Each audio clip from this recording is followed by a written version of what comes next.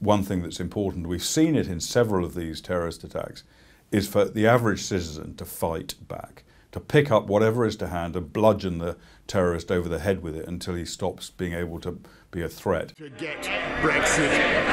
Make America great again.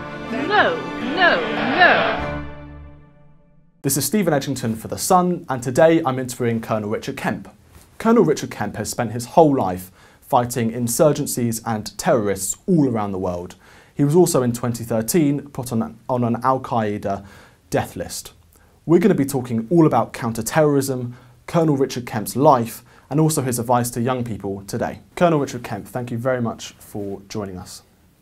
So you've got a fantastic military career, you were a veteran for over 30 years, and the main theme of your service was fighting insurgencies and terrorism all around the world, whether that's on the front line or up in the highest levels in the Cabinet Office for a very long period of time in some absolutely fascinating areas of war. You were in Afghanistan, Iraq, the Balkans, Northern Ireland, where you served 8 tours. I want to begin on that day after school, the one day after school in 1977, when you first joined the British Army. What was going through your mind? Yeah, I literally, as you suggest, left school one day and joined the army the next. And it was always my ambition and my intention to be a soldier. I never had any other career plans from as early as I can ever remember. So I simply left school and went into the army, and I didn't look back for almost 30 years. And I had a fantastic time. I enjoyed virtually every minute of it, and I would do it all over again. Am I right in saying that the first kind of experience you had of combating insurgency, combating terror, was in Northern Ireland? I think you were 19, weren't you, at the time when you were sent out to Belfast? Young people today might forget what the Troubles were all about, they might forget how bloody it was and how sort of horrific many of the events that happened there.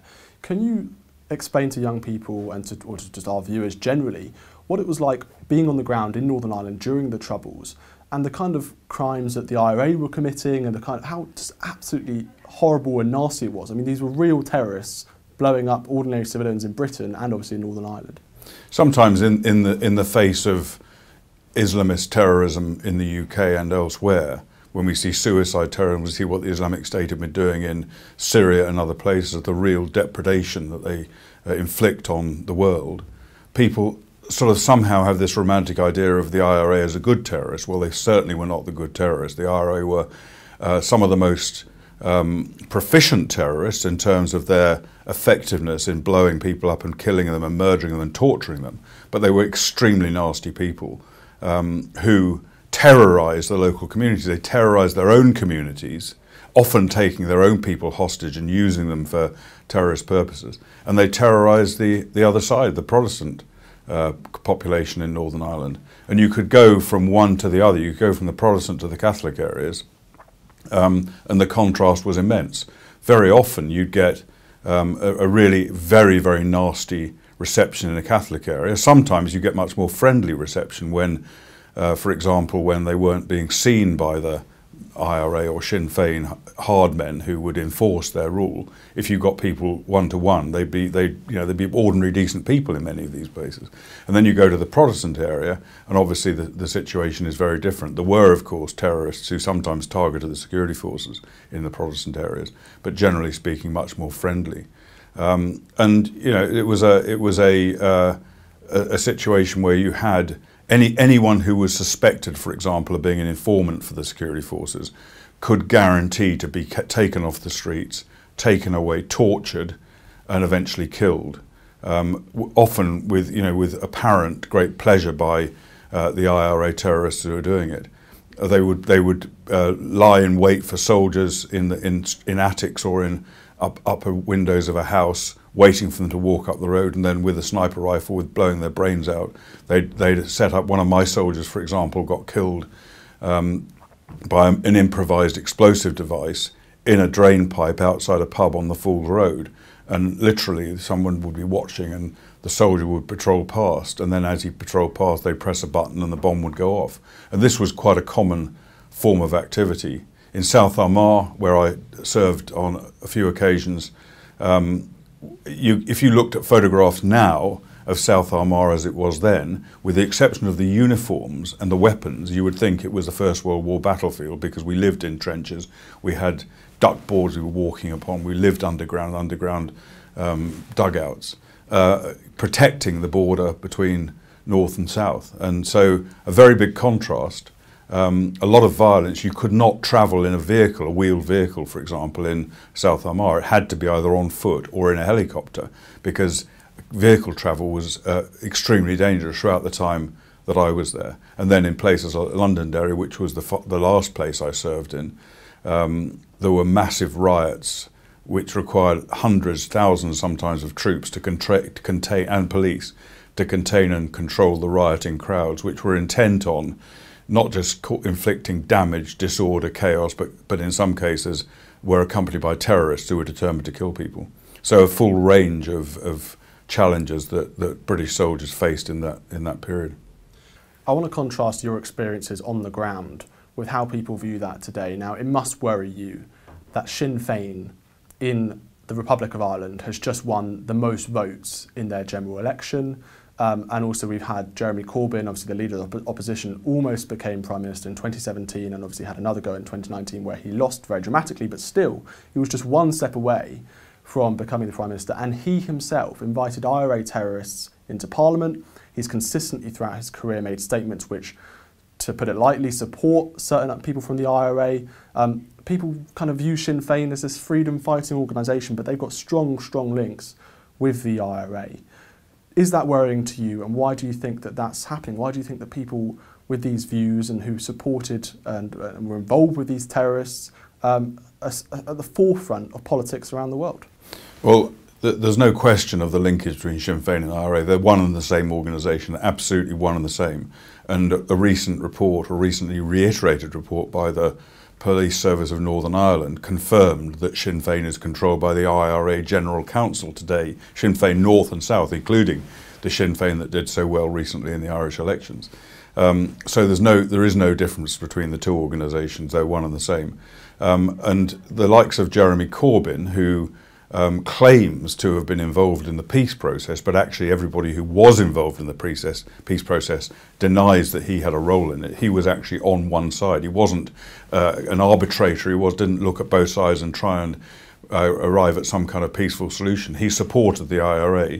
He supported them conclusively, documented so many different ways, because he is anti-Britain. He is an anti-British politician. He's anti-American, he's anti-everything we stand for, and that's why he wanted to see the IRA succeed and see them break Northern Ireland away from the United Kingdom, and still does today. But fortunately, it's history. Fortunately, we won't have to endure any further official support from the IRA from a government minister.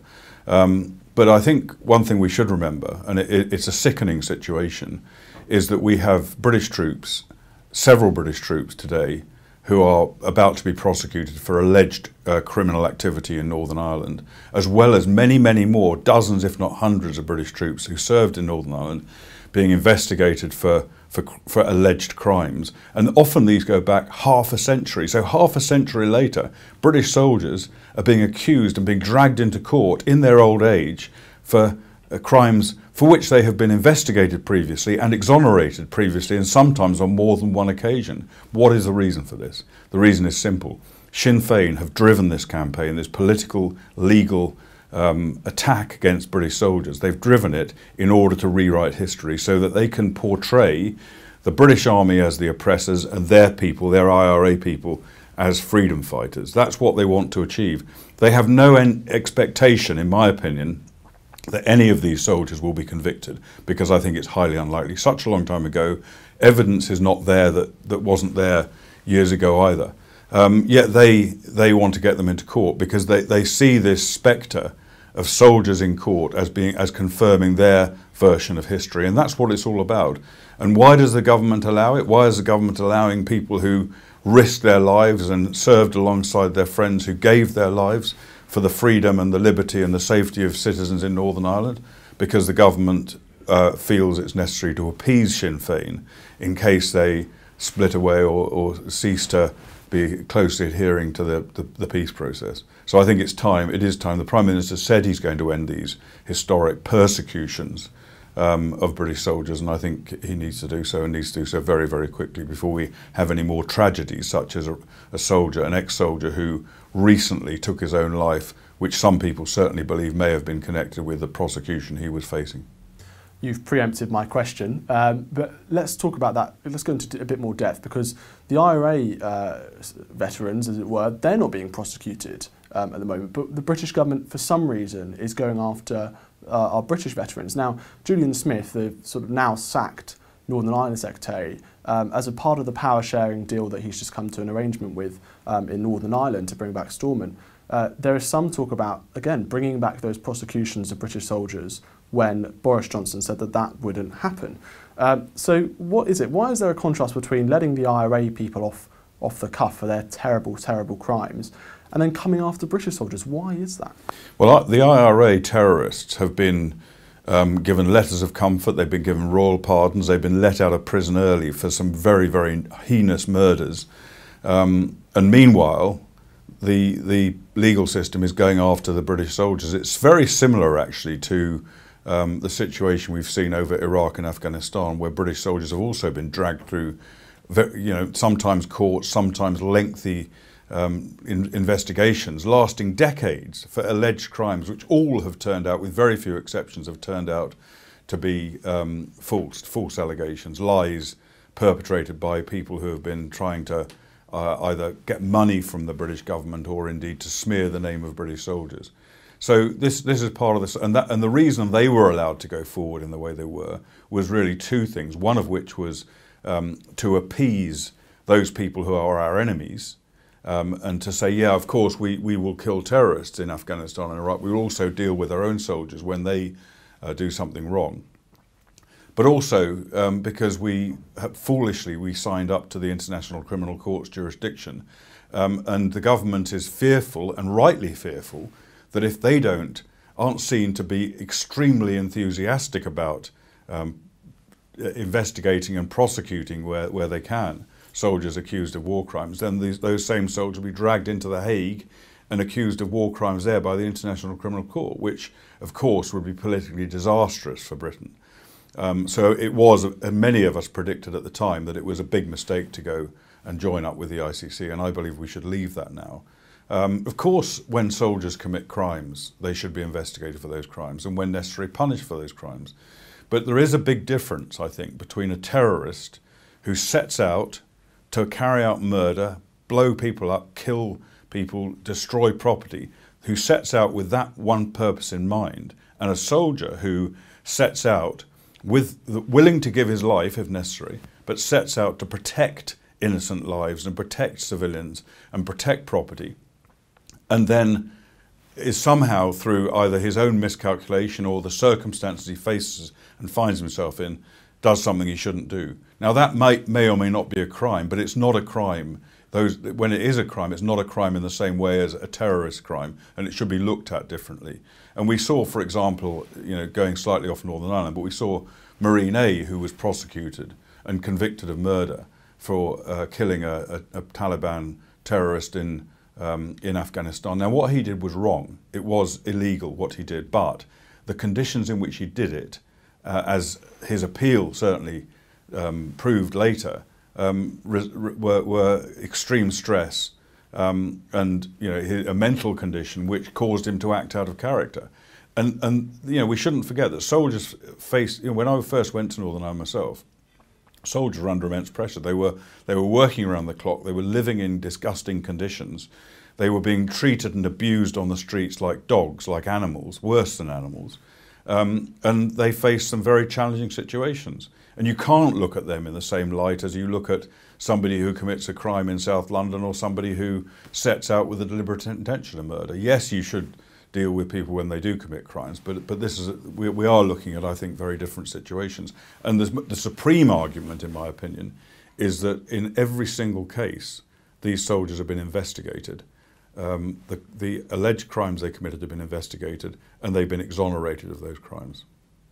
It's like, who are we to judge as civilians who've never served, for example, a politician like Jeremy Corbyn, on these soldiers, as you say, are under immense pressure, and the circumstances can be completely different. So it's a really interesting contrast. And again, I think I want to link in with that, with how we treat veterans just generally in Britain? Because I'll give you a sort of small anecdote, it probably doesn't mean anything, but when I go out to America and sit in the sort of the airport and I hear veterans, you go on first. I mean, that's the Purple Heart campaign that they have, where they give medals to the veterans there. And also, you know, you've had this campaign about 10 years ago to have a British version of a Purple Heart. Can you talk about how we treat veterans, how we view veterans in Britain compared to the States, for example? And perhaps we should all be a bit more respectful. Perhaps we should give them a bit more time of day in Britain, a bit more kind of remembrance. I think the attitude towards veterans and serving soldiers from the average population in the US is very different to the UK for a variety of reasons. But you mentioned the Purple Heart. I was involved in a campaign which wanted to institute an equivalent of the Purple Heart for British soldiers, so that those who were killed or wounded received formal recognition for that in the form of a medal of some sort. That campaign lasted for I think a couple of years, and my proposals were rejected outright by the Ministry of Defence, by the General Staff, not so much by the politicians, but by senior army officers and military officers. And the argument they were making was, we don't want to be like the Americans, do we? You know, the various other spurious arguments, but that was the critical one, I think, which of course is nonsense. And ultimately, the generals were led, kicking and screaming, really resisting, to creating the Elizabeth Cross, which is now awarded to the next of kin of servicemen and women killed in action or killed as a result of terrorist attacks, which is just part of it. It's an important part of it, but it was only part of it. And the desire to have formal recognition to soldiers who were wounded in action, and sailors and airmen, was not achieved so far. I hope it will be one day, but it was rejected roundly.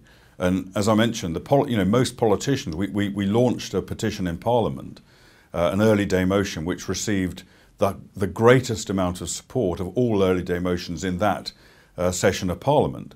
So there was a lot of political support for it. There was support among many veterans, including retired generals, retired admirals and air marshals, but the serving senior officers, for whatever reason, didn't want to go along with it. And I think in some ways it's a real shame, because if you look at an individual, I mean, somebody who falls over and scratches their knee, well, that's a hazard of life, and people do it in different places. If you lose your legs or lose your arms or get blind or deafened, if you get, paralysed from the waist down or whatever, which many of our soldiers have been in Afghanistan and Iraq and before that in Northern Ireland and elsewhere, then I believe you deserve recognition by the state for what you've done. And many soldiers actually do feel guilty about being wounded.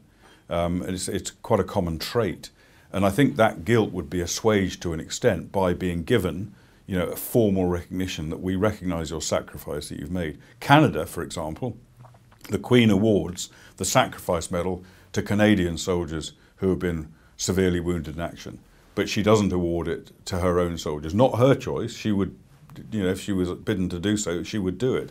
But it's in my opinion, it is a real problem, which is sort of a little bit characteristic of the extent of appreciation we have for our troops.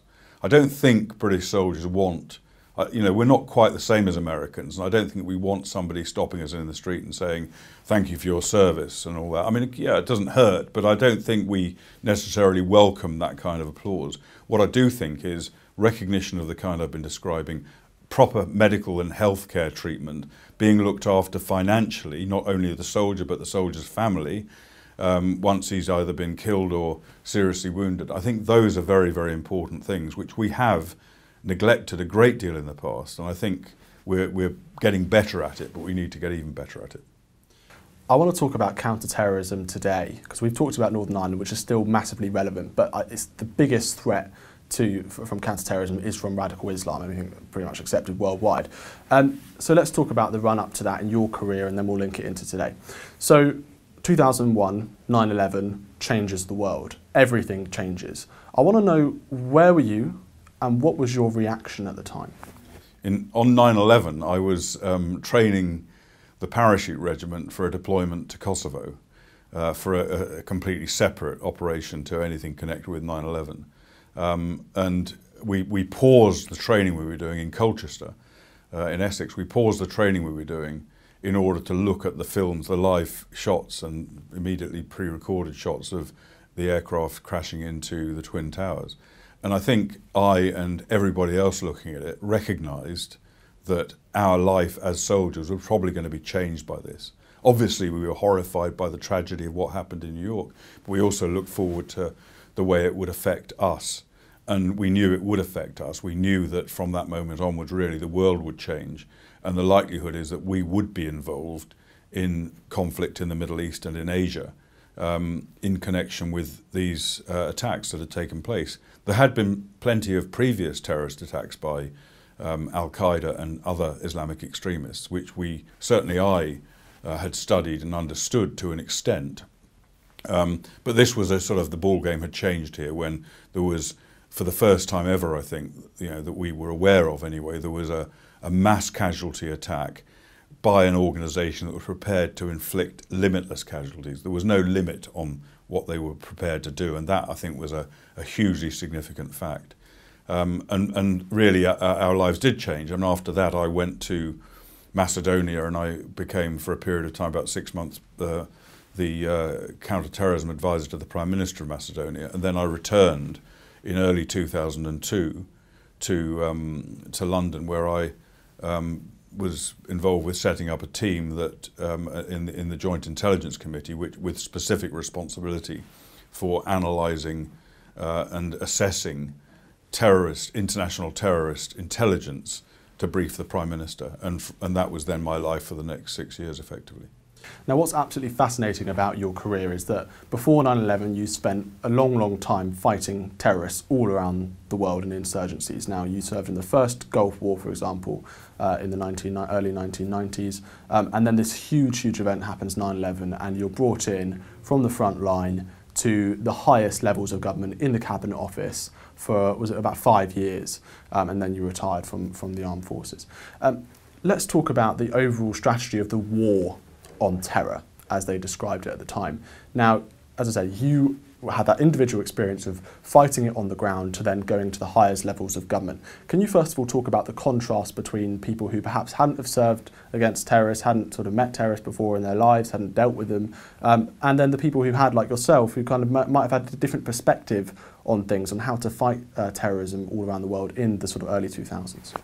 Yeah, I mean, I was I was in quite a unique position. I was working mainly with people from the intelligence services, from MI5, MI6, GCHQ, people who actually had, in many cases, a great deal of experience of counter-terrorist intelligence work and had served and lived in the Middle East for much of their lives in some cases, some very, very experienced intelligence operatives, as well as civil servants from the Home Office, the Foreign Office, the Cabinet Office and elsewhere, some of whom had experience, most of whom didn't have much experience of this problem because, of course, after 9/11, the whole thing was ratcheted up. And for example, I was involved in the formation of JTAC, the Joint Terrorism Analysis Centre in MI5, which was a large organisation suddenly created from nothing, consisting of a lot of people, most of whom didn't have any experience of it.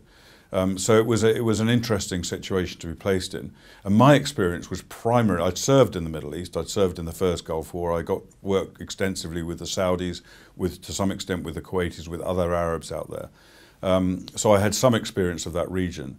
But most of my experience was with terrorism related to Northern Ireland and to an extent the Balkans. And there was a big difference. It was a difference of mentality and mindset. And it was not possible to directly translate experience from that form of terrorism to the new threat we were facing. There were some commonalities and some important aspects. And I think one of the things that I recognised was the need, I think, for direct action, to be willing to take direct military action against terrorists when the opportunity presented and when appropriate. And I wasn't in a military position. I was actually I wasn't serving, I was a soldier still, but I wasn't serving as a soldier. I was effectively working within a civilian organisation. And for example, after British soldiers a large number of British soldiers had been killed and wounded by the Islamic Revolutionary Guard Corps, the Iranian organisation, the Quds Force that was commanded by Soleimani, the late Qasem Soleimani. He and his people had been responsible for killing British soldiers, and I recommended not just diplomatic action against Iran in relation to those killings, but military action, which actually was rejected. My recommendations were not taken up. But then, the people making the decisions, i.e. the Prime Minister, the Foreign Secretary, had a bigger perspective than I did. But nevertheless, I felt that there was a need to send a message, not just by diplomatic means, but by actual precise military operations. I don't necessarily mean invading Iran. I'm talking about mainly special forces type operations. And so that was a kind of, I think, an angle that I was able to bring, and I was responsible also for briefing the Foreign Secretary and the Prime Minister on occasions on special forces operations that were outside the UK, briefing them on the intelligence picture and the threat picture. Which again, I think there were plenty of other people who could have done that, but the way I was able to combine it with my own experience of actually being on the ground, including being on the ground in Afghanistan by that stage, I think was, hopefully made a bit of a difference. So I want to read a quote from the Canadian General Commanding International Forces in 2003. Now, you served in Afghanistan in 2003. You took a 6-month break from your work in the Cabinet Office to command British forces in Afghanistan. And this is, the Canadian said, quote, "His efforts led directly to the most successful offensive counter-terrorist operations in Kabul, with several key terrorist leaders now under arrest, significantly setting back the enemy campaign." Can you talk a little bit about what your strategy was when you were in Afghanistan commanding those British troops to terrorism and to those terrorist leaders? I think one thing to clarify is that we're not talking about Helmand Province. We're not talking about the intensity of terrorist attacks that our forces experienced and American forces and others experienced in Helmand a few years later. We're talking about Kabul in 2003, which had, there was quite a lot of terrorist activity there, but it was nothing like as intense as it later became. And there was a tendency, because Kabul was controlled effectively by a NATO coalition. It wasn't really Americans. Americans weren't really operating in Kabul. They were operating outside the city, the capital, and further south, etc. And I think because of that, there was less of an aggressive approach to terrorism, and there was more of a willingness, not by every commander there, but certainly by many of the commanders in Kabul. There's a willingness to just hope it goes away and to smooth it over and so on, and not go after these people. But I took a different line, and I was in a very fortunate position of being able to cobble together a kind of an organisation made up of US Marine Corps intelligence agents or operatives and British troops. And the Americans, the US Marines, had an intelligence organisation that wasn't really doing very much in Kabul. And I was able to harness them and effectively co-opt them unofficially into the British forces, and use them in conjunction with British troops who had a significant combat power there. And we were able to use that intelligence and to use the British troops to track these people down and to make arrests and carry out attacks and raids against their premises. And it was something that threw them onto the back foot. It caused huge headaches in many ways for not so much for me, but certainly for people back here in London, because it wasn't the kind of operation that had been carried out before. And it did involve serious questions like interrogation, questions like what you do with somebody once they've been arrested in those conditions. And we had to create our own prison for a period of time in which to detain some of these people. So there were many, and all the complications that go along with that. So there were many complicated factors, but I felt that it was much more important to stick your neck out and take severe risks to get these people off the street and to stop them from killing NATO forces, which they wanted to do, and to stop them from killing the civilian population, which they also wanted to do. And I think as General Leslie there, who was a very effective Canadian commander in Kabul at the time, I think as he rightly said, it did a lot of damage and set back Al-Qaeda operations in Kabul by quite a few years.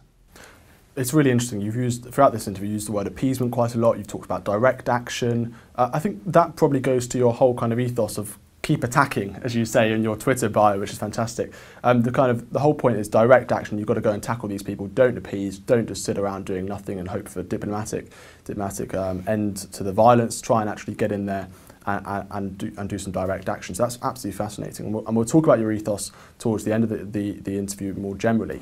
But let's specifically about counter-terrorism today. Obviously a lot has changed in the last 20 years, but we're still getting consistent terrorist attacks in places like London, in Western Europe, in Paris, in America even. Has the war on terror worked overall, do you think, looking back over all those years? And what can we do to stop these terrorist attacks now? Because you've got lone wolf people who don't even communicate with ISIS, for example, over telecommunications, who might just use a car, very low-tech terror attacks, or just a knife. So it's becoming almost impossible to stop these people? I think as the terrorists become more sophisticated at operating under the radar without being detected, which is increasingly easy in many ways today, but so have our intelligence services become increasingly sophisticated at dealing with that.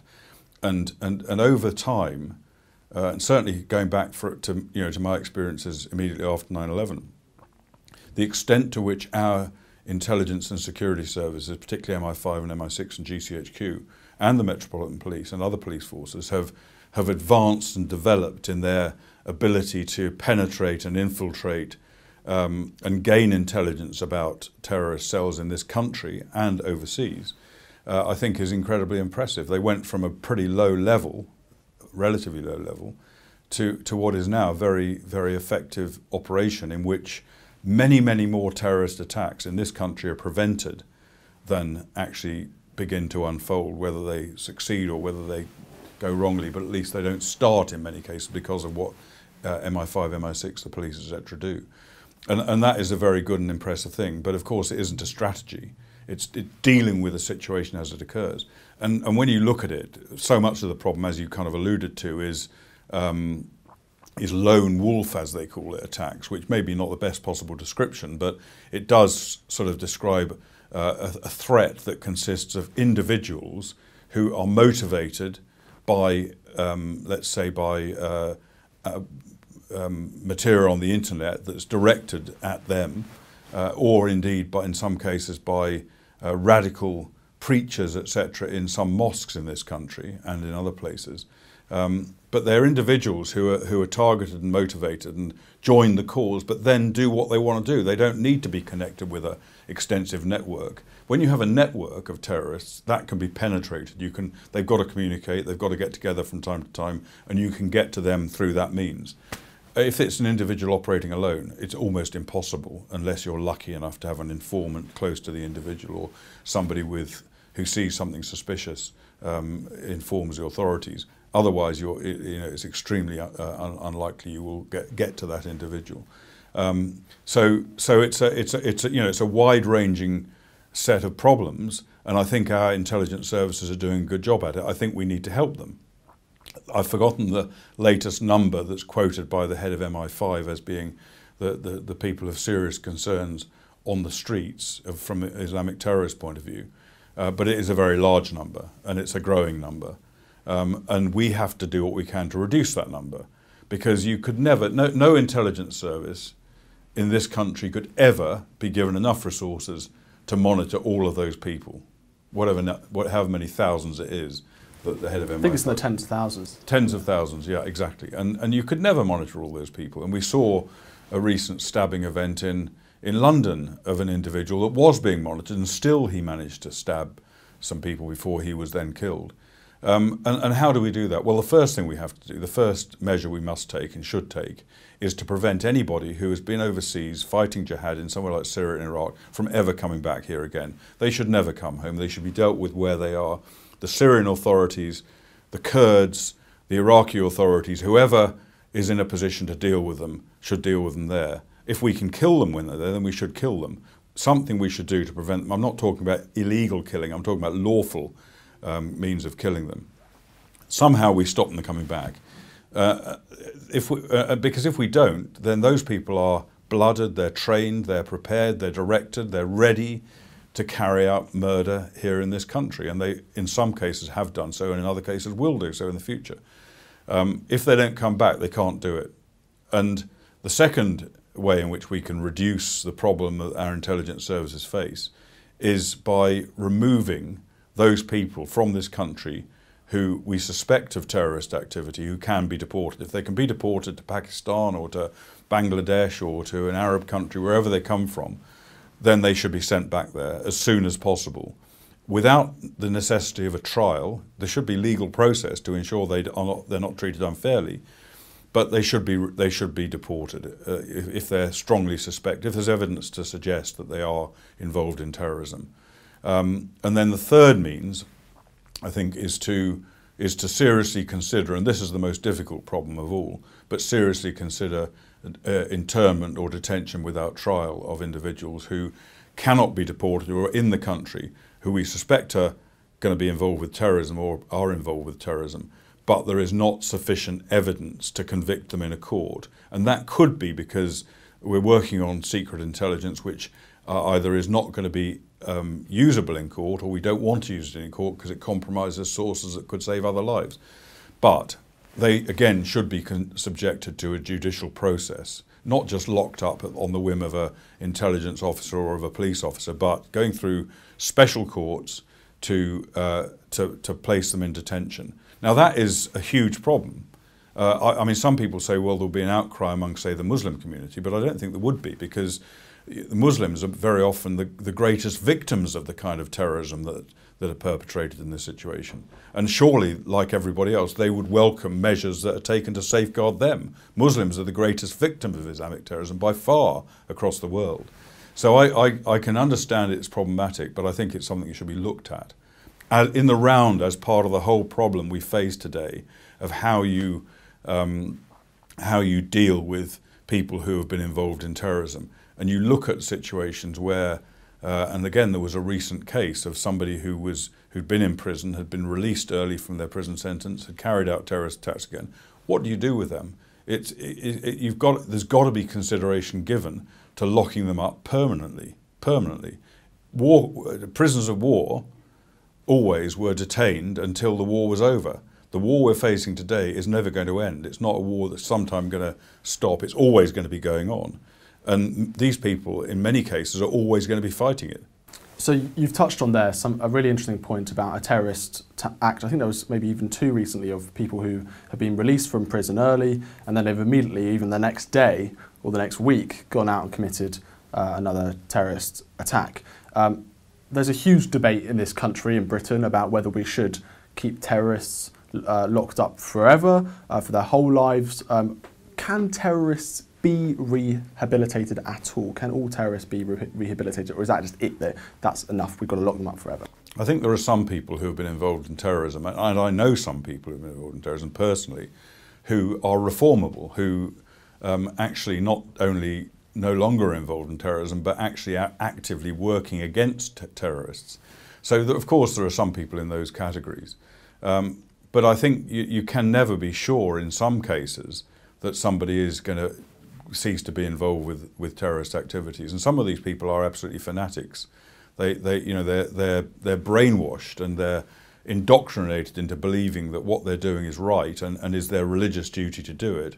And they will never stop doing it no matter what, even at the risk of their own life. And of course, one of the big problems with this type of terrorism, their willingness to die for their cause. And so I think there are people in that category. And countries like Saudi Arabia, for example, and one or two other countries around the world claim to have a good success rate at de-radicalising people who are involved in terrorist activity. And I was involved at various points in examining these programs that they run and looking at them for their efficacy. And I've never been convinced, really. I think that there are big claims made for them in some cases. Sometimes they've been successful in individual cases, but I don't think you can ever say that there is a science to de-radicalisation. And I think there is also a big difference between de-radicalising somebody in, let's say, Pakistan, or de-radicalising them in Saudi Arabia, to de-radicalising them in the UK, because the those countries are effectively Islamic countries. This is not an Islamic country. And so, in the eyes of the people that we're looking to de-radicalise, what right do these non-Muslims have to tell me what the proper form of Islam is and what I should and shouldn't do under Islam, which is part of the de-radicalisation process. So I think for Islamic terrorists over here, I think it's almost an intractable problem in some cases, not in every case. And therefore we really do need to be looking at the possibility of locking them up, keeping them out of the way permanently. And when a terrorist sentence ends, then obviously they're going to be sentenced for the crime they've committed.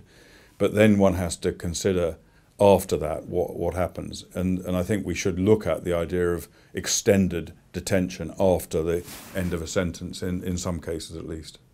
There's a kind of view in Britain that those on the left, especially the far left, let's say the Jeremy Corbyn types of this world, the Diane Abbotts, they're a bit soft on terrorism, they're soft on crime. I think that's one of the reasons that the Labour Party had the worst result since 1935 last year in the general election. And, Diane Abbott, for example, was making sure, defending the fact that Shamima Begum, the ISIS terrorist teenager from Britain, she should be allowed back into the UK. And Labour generally, especially those like Jeremy Corbyn, would probably be more on the side of rehabilitating people, letting them come back to Britain. It's all about human rights. That's what they claim, and we shouldn't sort of suspend our democracy or suspend our democratic systems and judicial systems just because they might commit these crimes. Why do you think that they have this kind of mentality where they look at the problem like that rather than what I'm trying to do is save as many British lives as possible and trying to save people from being attacked? I don't think it's necessarily a strict left-right divide. I know you weren't suggesting that exactly, but I know plenty of people on the left who also have a strong, robust attitude towards terrorism. I think there are some people, as you said, like Jeremy Corbyn, Diane Abbott, and others in the Labour Party and other parts of the political spectrum, who really don't actually get it, or if they do get it, they're on the wrong side. They're actually on the side of the people that are trying to change our society to suit them, and that's partly because people like Corbyn don't like our society. But I think the thing we should look at, the priority we should look at, the primary focus of our mind should be, as you say, protecting the lives of innocent civilians. The human rights and the right to life of innocent people is far, far more important, in my opinion, than the human right of somebody who sets out to murder. Now, they should lose many elements of their human rights. Of course, when they're convicted, they lose the right to liberty. But their rights and their positions should be very much secondary to their victims. And that's the way to look at it. We don't look at it, and some people don't look at it in that light, and I think that the people on the left in particular don't. And what it does, it has the effect of encouraging terrorism. It encourages their actions. And when, for example, certain politicians say, for example, if a young Jewish guy from the UK goes out and joins the Israel Defence Force, which some do, and then returns home, he should be treated as a criminal like somebody who goes and joins the Islamic State. What that does, that gives a seal of endorsement effectively to the Islamic State, because the IDF, the Israelis, are our allies. They're a legitimate armed force. So you're saying that you're comparing the two people. And I think that encourages terrorism. Similarly, when you as I mentioned Israel, when you look at the condemnation that Israel receives when it tries to defend itself from politicians here and from other people in international organisations and so-called human rights organisations, that condemnation of Israel, which is mostly false condemnation, is encouraging terrorism. It encourages these people to carry out more and more violence to get the condemnation. And it's the same with domestic terror as well. The more people that understand and sympathise and empathise with those who want to blow us up and kill us, the more they're going to be encouraged to do it. What do you say to the argument that, again, I think, and it's just a fact, it's mostly made on the left, on the far left, and they never quite go as far as saying that Britain or Western countries are responsible or at fault for these terrorist attacks, but they almost imply that by saying Western foreign policy has had huge impacts in the Middle East, we shouldn't have invaded Iraq, we shouldn't have killed all those thousands of civilians, we shouldn't have gone into Syria and bombed Libya and all these things that perhaps were mistakes, perhaps they weren't mistakes, that almost it's kind of our fault that these things are happening. And if we stopped the Western interventions, if we stopped all these mistakes in the Middle East, then perhaps we wouldn't be getting attacked so much. What do you say to that argument? Well, our interventions in the Middle East have been varied in their judiciousness and in their effectiveness. And some of them have been not, I don't say necessarily that the interventions themselves have been mistaken, but the way they've been carried out have been, in some cases, mistaken. For example, the invasion of Iraq, the way that was handled, not the invasion itself, but the subsequent time after the invasion, that was clearly a big mistake, which shouldn't have happened. Certainly in hindsight, it shouldn't have happened. But let's go back to the start point really for this. It's not the start point, but it's an important waypoint at the very beginning of this process, which is the attacks on 9/11. And our interventions in the Middle East and in Asia have been due to 9/11. Simple, full stop. 9/11, and I mentioned it before, this was the first time really that we have faced the threat of people who want to carry out an unlimited terrorist attack against us, who don't care about the number of casualties, in fact who want more casualties. The more casualties the better, which is not a common characteristic of all terrorists. And that was a very dangerous situation, and all of our response since then has been because of that, and because of that horror which we can foresee and which we haven't fortunately had repeated in the same way, but we have on smaller scales on a number of occasions. And so, you could say also, if British forces hadn't invaded Normandy in June 1944, we wouldn't have sustained casualties then, no. But we'd have been ruled and been run roughshod over by the Third Reich. Well, we have to fight back when we're faced with these situations, with these enemies. We have to fight back against them. We have to attack them, or else they will defeat us and they will overrun us and they will rule our societies. And we simply cannot allow that. You've been at the forefront of fighting terrorism your whole life, as I said. Is there anything that you think is surprising that most people don't know about counter-terrorism? Most people, just ordinary people, the public, the British public generally, what surprises them? And is there anything that you can sort of tell them, should they be worried when they go to London, for example? What kind of tidbits can you give to people to sort of reassure them, or that they might be surprised about? I think people sometimes do, and understandably, people misunderstand or underestimate the real danger of these groups, because the mindset of an Islamic terrorist, in a bit like the mindset of an Irish Republican terrorist, is not the same as us.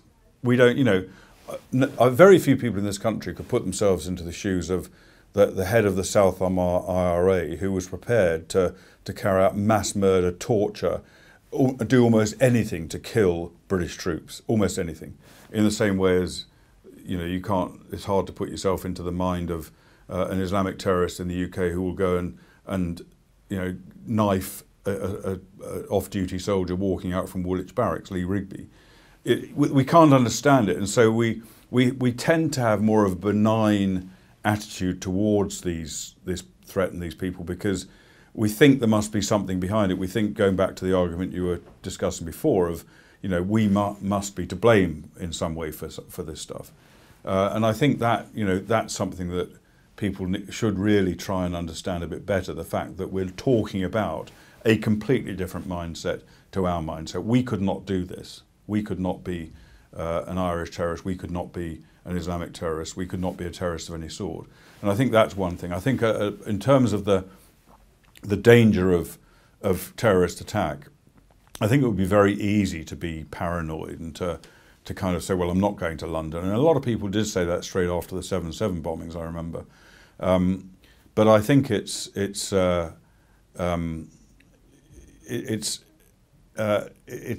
much better to be more stoic about it, I believe. It's like if you say, well, I'm going to walk over the road, but I could be run over by a car, so I won't walk over the road. Well, I think that's the same kind of outlook.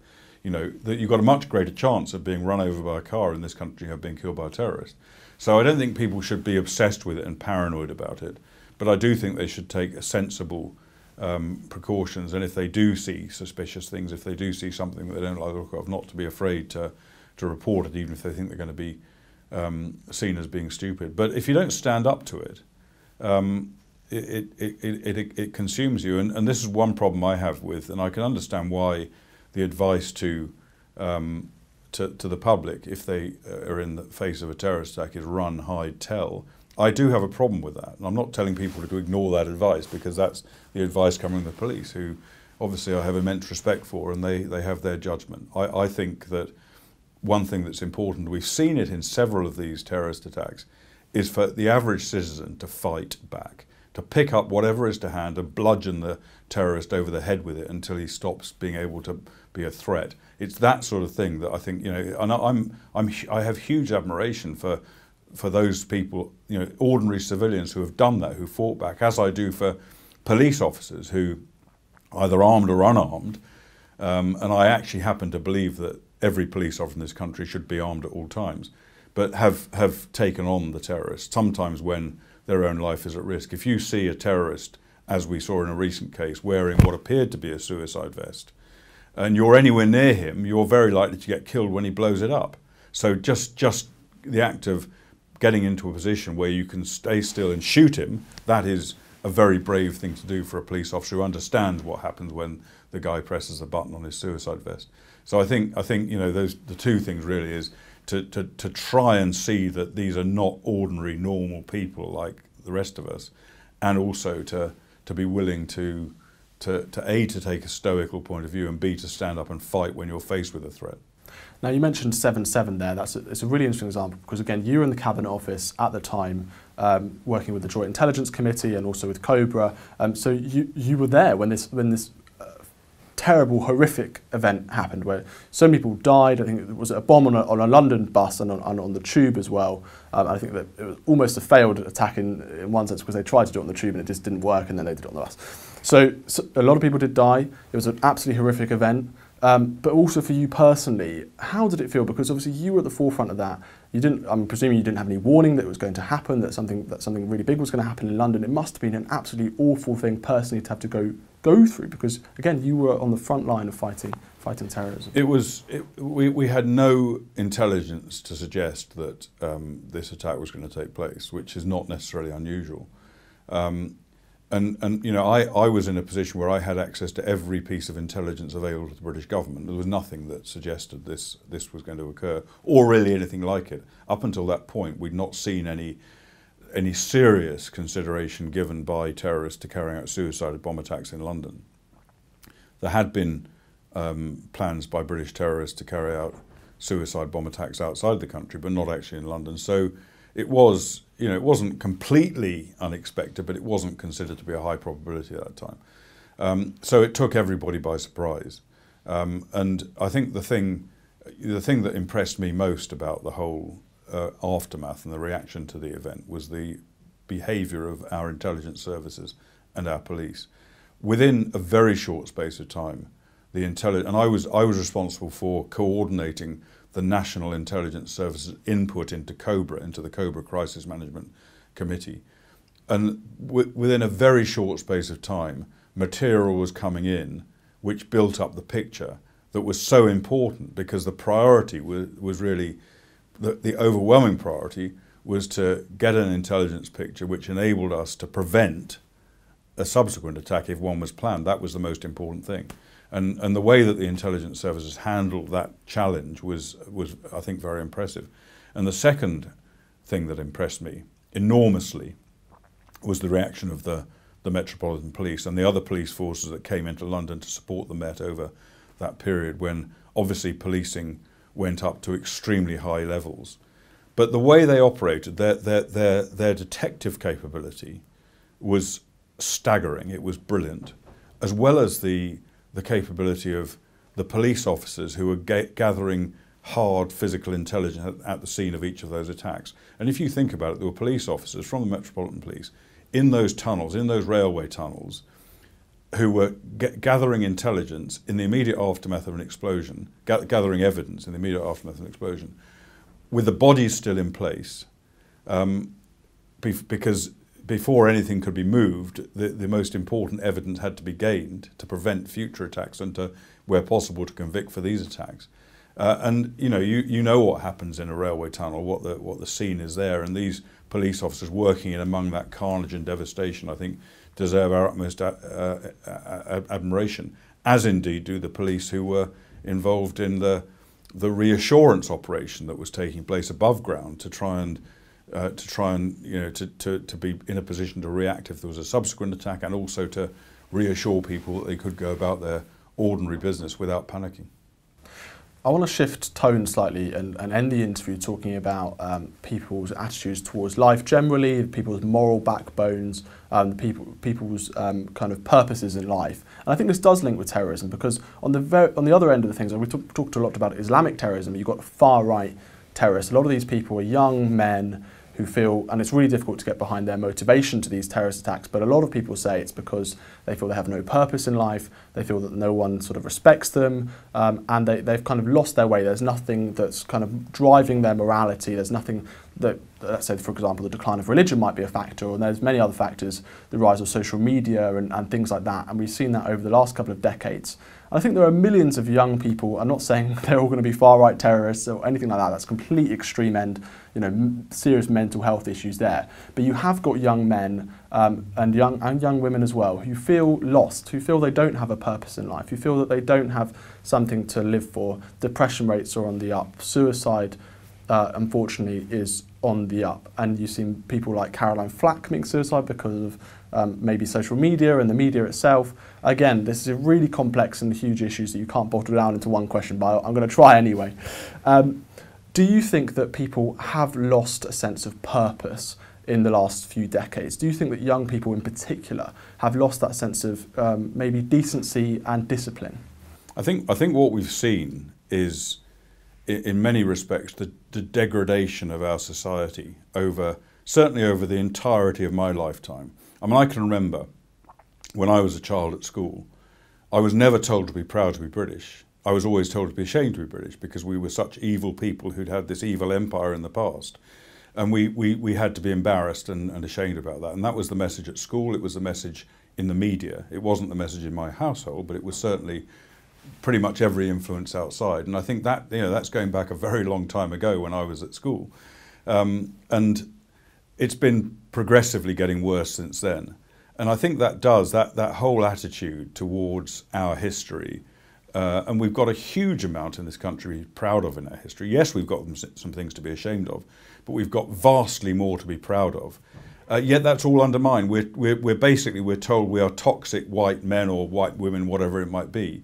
And we really are not encouraged to have any self-respect. So in that circumstance, as I say, built up over decades and decades, it's hardly surprising there are young people around today who maybe do feel they've lost their way and are lost. And I think our government, it doesn't have all the answers to every situation, every problem, but our government definitely needs to now, and particularly now that the Conservative Party has a decent majority, they do need to take steps to try and turn some of this stuff around. It's not a project that can be turned around overnight.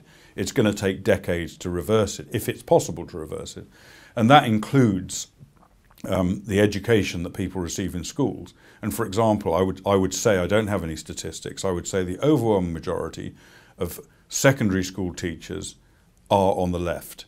And yes, many of them, and I would say particularly science teachers, etc., they teach their subject and that's it.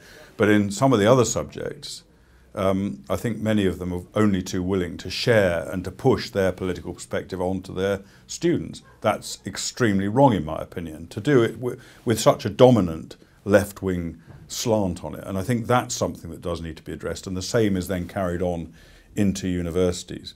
And it is the left, after all. I spent my entire life being politically neutral. I was a soldier and I wasn't left or right. But it is the left that's been largely responsible for crumbling our society and for instilling this feel of guilt into us. So I think that's an area to be addressed. And I think another problem, of course, is social media. is the dominance of the internet, the dominance of smartphones, etc. Now that's a problem, but it's also a huge plus in society as well. And I personally use it a great deal, probably a great deal more than I should do. But nevertheless, I think it is potentially problematic, and I believe that that where possible, young people should be encouraged to get away from that virtual world and to live in the real world to an extent. And there are various ways of doing that, one of which is joining youth organisations and so on. For example, I mean, it's something I know a bit about, which is the Army Cadet Force. The Army Cadet Force, the combined cadet forces in schools, they bring to young people a different dimension they will never see on social media. They introduce people to practical skills and to challenges and various forms of adventure training and military training and so on. And it's the same with the Scout movement. Things like that, I think, are, have been declining in recent years, but are extremely important. And it's not for everybody, but everybody should be encouraged at least to look at something like that and getting out, getting away from a screen and getting into some real life challenge. Because unless you experience a serious challenge to yourself that you're able to overcome, and I don't mean some game getting up to the next level or whatever, but getting on some mountainside or into some horrific weather conditions where you're having to fight for your own survival. I think those things, until you've experienced and overcome those, it's quite hard to necessarily put your own life into perspective and to see how actually trivial some of the things that we do worry about a great deal actually are. And we touched on it earlier on. My personal motto for many years has been two words: keep attacking. And I don't necessarily mean that in the way of physically attack or carry out a military attack, but actually attacking problems that you face. And rather than kind of folding into it and allowing other people to push you around, to actually get onto the offensive and be positive and act positively. And I think that sort of message is something that many young people that you see nowadays could actually benefit from. I want to delve into that a little bit. So, and by the way, I can give you some anecdotal evidence. Just a few years ago, I was at school, and all of my teachers, let's say in the humanities, would preach and preach and preach about kind of left-wing attitudes, and it was really, really bad. And I know that among many of my peers from lots of different schools, this is definitely a phenomenon that happens and is definitely happening right now. I didn't go to university, so I can't comment on that. But yeah, keep attacking. I mean, that's a fantastic motto. It's really, really interesting. It's almost Churchillian in that, never, never, never, never give up. And you've demonstrated that throughout your whole life and your whole career that we've talked about. You've talked about the direct action that you were taking in Afghanistan. All throughout that, being in the army, you've taken that view that we shouldn't step back. We should take an active role in dealing with all the problems, whatever they are, small or big. And I think that's a fantastic attitude to have. So let's say that I'm a young person that you're facing now who feels completely lost, who feels that they have no purpose in life, who feels that what's the point of living? It's all just completely, not materialistic. There's no consequences for my actions. Everything is just wrong, and perhaps I'm depressed or I'm not happy with the way things are. What's your message to me? What's your message to me right now? Well, I think the important thing is to have a purpose in life and to identify a way forward. And as I mentioned before, I was very lucky myself in always having a particular career ambition, but I think an identifiable purpose that is not, and I go back to this point, is not actually on the internet, does not involve some kind of virtual world, which is I think potentially quite damaging to our mentalities. So I think establishing a purpose and establishing a reason for being, and that to a large extent, I think I would certainly see it as being not so much what you can take from the world, but what you can give to the world and what you can contribute, and how we're all part of society and how much we can give to society. And one thing that strikes me, which I would recommend to anybody, absolutely anybody, and it's not for everybody, is time in the military. And that does give a purpose to people's lives. It does, it's changed a lot over the time since I first joined the army, but it certainly continues to give a reason and a purpose and a challenge to your life. And I think that's something that many people could consider. But of course it isn't for everybody. And the same kind of the military ethos of seeking perfection, of challenging yourself, of trying to better yourself and to improve yourself and to move forward. I think that ethos is something that could apply to almost anybody in almost any environment and in any situation. And it's like, you know, you made you quoted Churchill, never give in, never give in. In that speech that Churchill made, I think it was in 1943 in his former school, he in Harrow, he said, you know, these are not, and this is in a time before the US came into the Second World War, when there was nobody could predict we were going to actually win the war. We were still on the back foot to a very large extent. Yet he said these are not dark days; these are great days. And what he meant by that was, even though we're facing the most incredible adversity, it is in some ways it's an honour to be in that situation where we are in adversity, and we're going to overcome that. We're going to do everything to overcome that adversity. Whatever the challenge, we just don't give in, don't surrender to it. And I think that message resonated well at his school, and would also reward other people by reading that speech of his, never give in. Colonel Richard Kemp, thank you very much for joining us. Thank you. Pleasure.